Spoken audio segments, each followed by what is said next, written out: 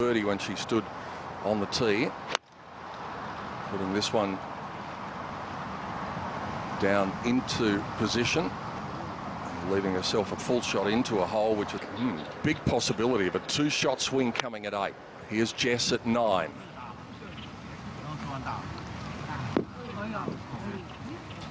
We needed more spin.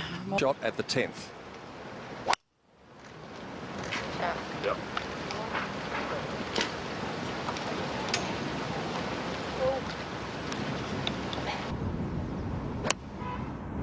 Heartache to follow for Jess after what Sung Hyun's just come up with.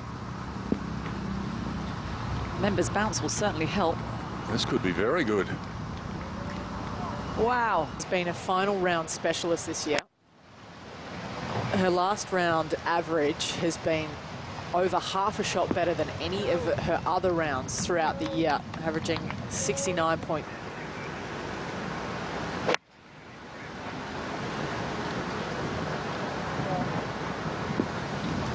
Oh, landed perfectly for Jess Korda.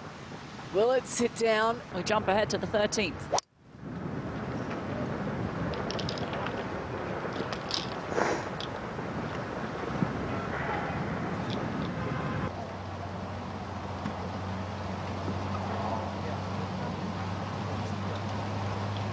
Teenagers winning because when you are in form, make the most of it.